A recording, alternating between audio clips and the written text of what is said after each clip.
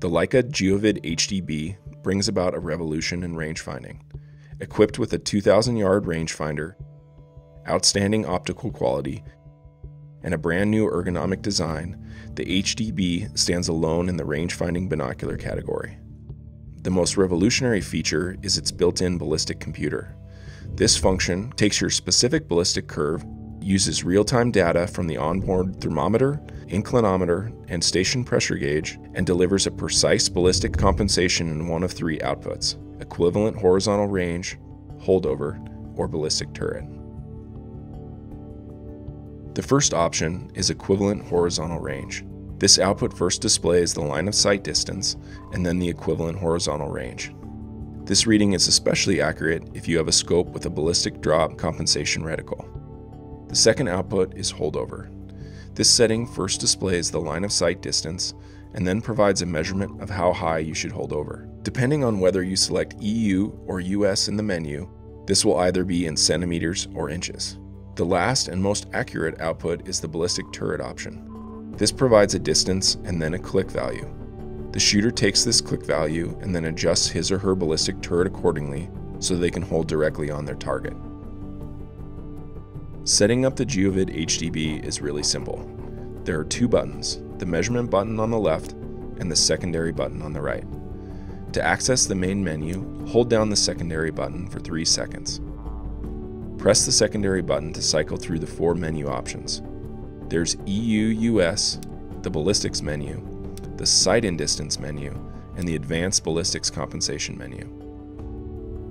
To access any of these menus, press the measurement button and then the secondary button to make your selection. The EU-US menu allows you to pick your unit of measure. With a US selection, your distance measurements will be measured in inches and yards and degrees in Fahrenheit, whereas the EU will deliver distance in centimeters and meters and degrees in Celsius. The second menu is the ballistics menu. This is where you input your specific ballistic curve either through one of the 12 preloaded ballistic curves already built into the Geovid or via the micro SD card with your custom ballistics info. The sight and distance menu is where you specify at what distance you're zeroed. The last menu option is ABC, which stands for our Advanced Ballistic Compensation. This is where you select your output of either EHR, holdover, or ballistics turret. There are 5 different options for ballistics turret to fit the wide range of turrets on the market today.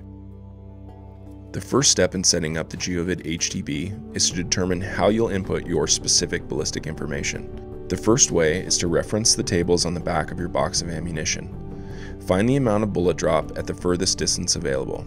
In this case, 10 inches at 300 yards.